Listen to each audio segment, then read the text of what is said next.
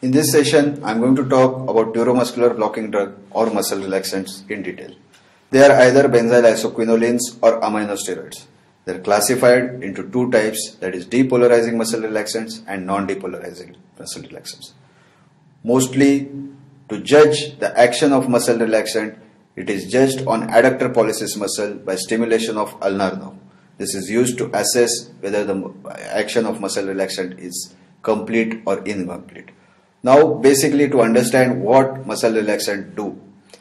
Muscle relaxant, whether depolarizing or non-depolarizing muscle relaxant, it relaxes practically all the muscles of the body. In a sense, all the muscles of the body loses its tone, power and reflexes. Thus, the whole body is relaxed, but the most important characteristic of all neuromuscular blocking drug or muscle relaxant is they never cross blood-brain barrier. Hence, practically there is no neurological effects of muscle relaxants. Now, what are the pharmacokinetics? They are highly ionized water-soluble compounds.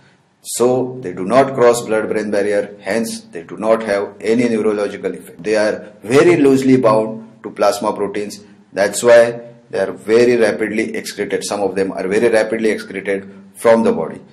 Just as you can see on your screen, rate of disappearance is characterized by rapid initial decline and then gradual decline from the body.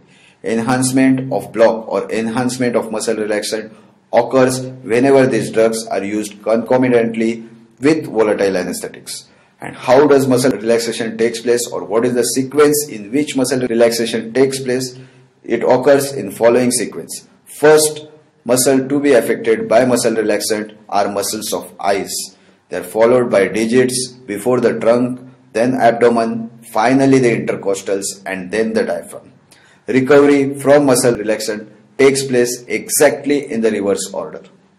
Now, to classify muscle relaxants, they are classified, as I said before, into depolarizing muscle relaxant and non-depolarizing muscle relaxant. Succinylcholine is the only drug which is used right now which facilitates tracheal intubation, can be categorized as depolarizing muscle relaxant. Non-depolarizing muscle relaxants are again grouped into three, that is long-acting, intermediate-acting and short-acting.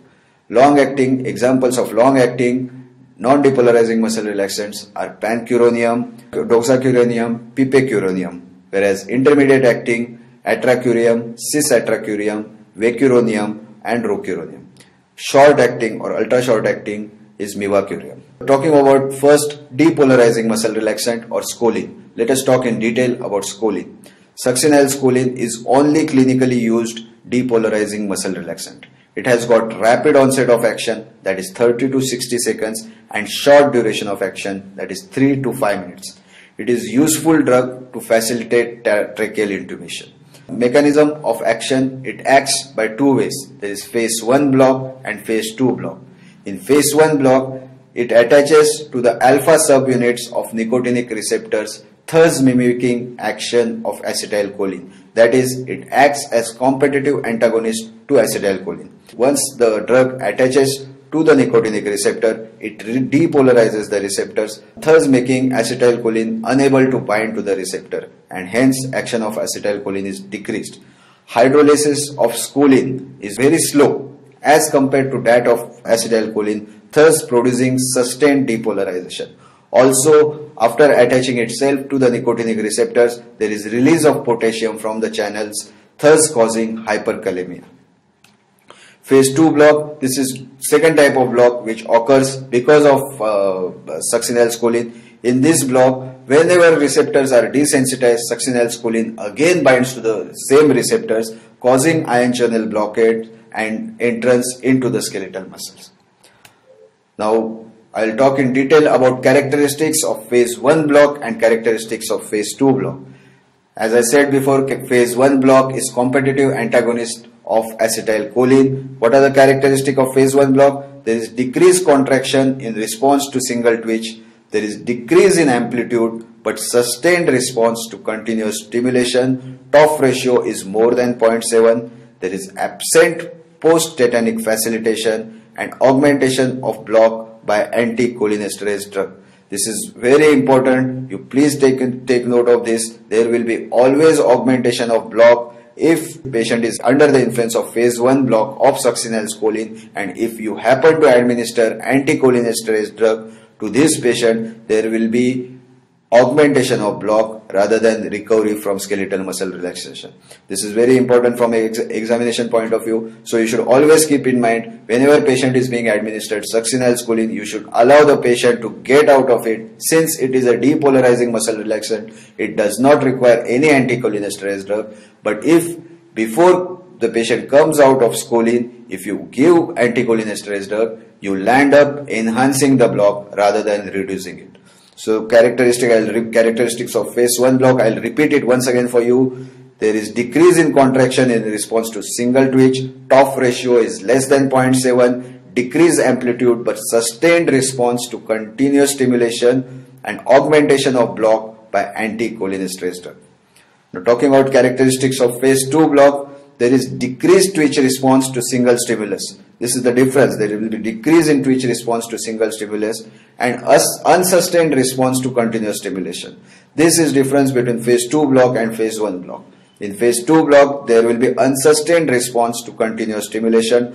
TOF ratio in this case will be more than 0.7, whereas it is less than 0.7 in case of phase 1 block.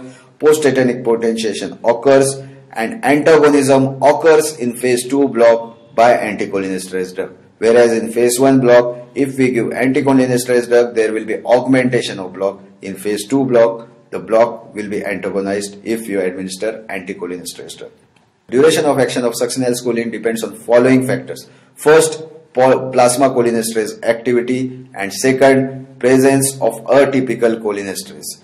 If plasma cholinesterase activity is decreased, the duration of action of choline will increase. And if plasma cholinesterase activity increase, the duration of action will decrease. This is because choline is metabolized by plasma cholinesterase. This is an exam question from exam point of view. Plasma cholinesterase metabolizes choline. Choline is metabolized by plasma cholinesterase at the action site. Hence, it is called depolarizing muscle relaxant. It does not require any other anticholinesterase administered peripherally to depolarize or for its action to be reversed. Then the second point by which duration of action is determined is presence of atypical cholinesterase. If at the site of action there is presence of any atypical cholinesterase, the duration of action of succinylcholine will obviously be prolonged. What are the side effects of succinylcholine? The first and major side effects of succinylcholine is hyperkalemia. As I explained before, during phase 1 block there is opening of channels as a result of which potassium manages to come outside the channels, and hence potassium is freely available in the intravascular space, leading to hyperkalemia.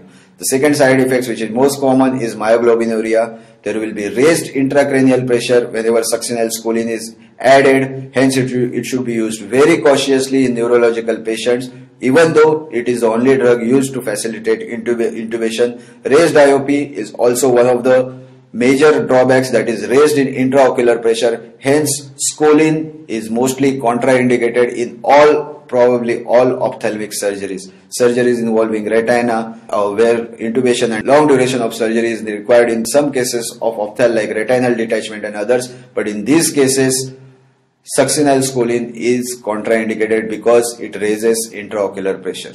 Cardiac dysarrhythmias, it is one of the drawbacks or side effects of choline. There will be sustained skeletal muscle contraction. It is one of the drawbacks and which can be seen in malignant hyperthermia, as I have already discussed in another module. After giving choline, if there is skeletal muscle contraction or sustained skeletal muscle rigidity, this is a sign that patient is suffering from malignant hyperthermia.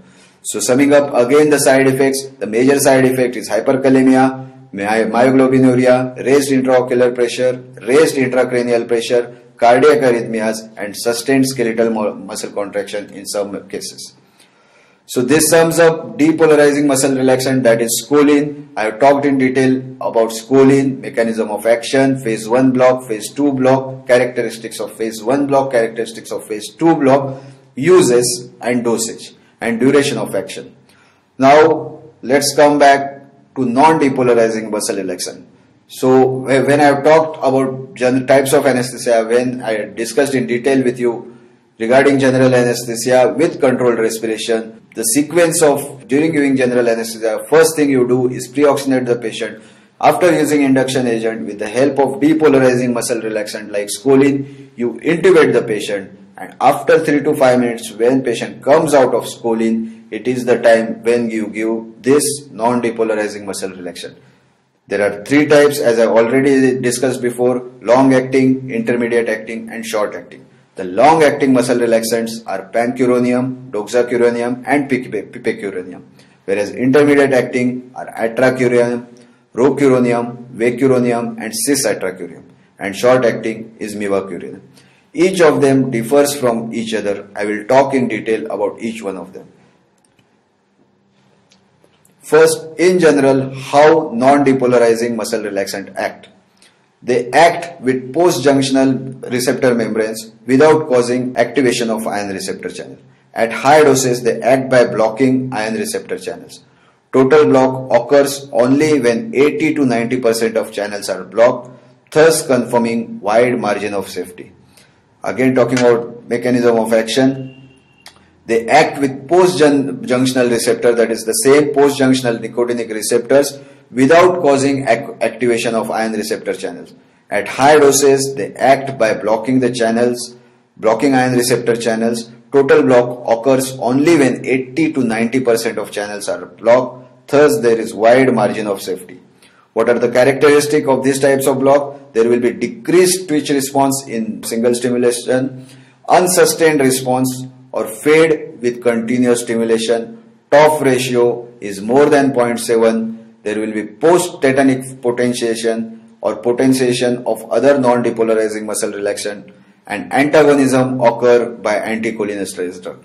So if you look at these characteristics are same as those of phase 2 block caused by succinyl scoline. They are exactly the same as that of phase 2 block of succinyl scoline.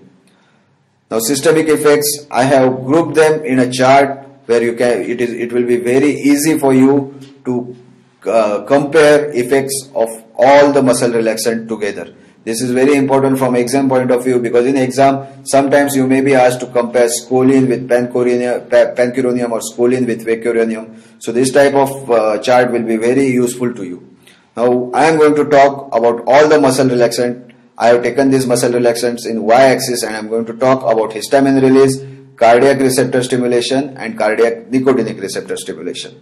So systemic effects, first let's talk about scoline. There will be modest histamine release from the body, modest stimulation of cardiac muscarinic receptors and moderate stimulation of cardiac nicotinic receptors. So in case of scoline, there will be moderate stimulation of both cardiac muscarinic and cardiac nicotinic receptors and modest histamine release.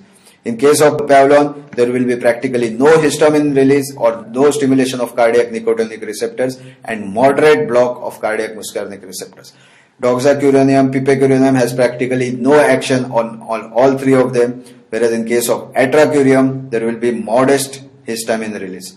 Similarly, for vecuronium, cis-atracurium, rocuronium, there will be practically no histamine release and no cardiac muscarinic or nicotinic receptors. So, summing up this chart, basically scoline causes moderate stimulation of cardiac muscarinic and nicotinic receptors and modest histamine release. In case of long-acting drug, only pancuronium is the only drug which acts on cardiac muscarinic receptors. Now talking about systemic effects, skeletal muscle weakness is a major drawback while using any of the muscle relaxant, because long duration of muscle relaxant and prolonged recovery may lead to skeletal muscle weakness. Whenever the patient comes out of a long duration of surgery, say 6 to 8 hours, and patient is already unanesthetized and already under influence of skeletal muscle relaxant for more than 6 to 8 hours, whenever patient comes out, there is no tone, power and reflection, and patient experiences myalgia for next 3 to 4 days. So this is a common systemic effect of muscle relaxant.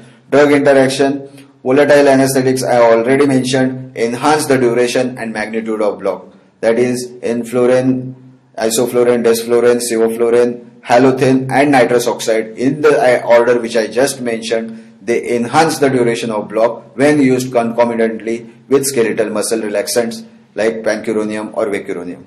Antibiotics like aminoglycosides, they also enhance the duration of block.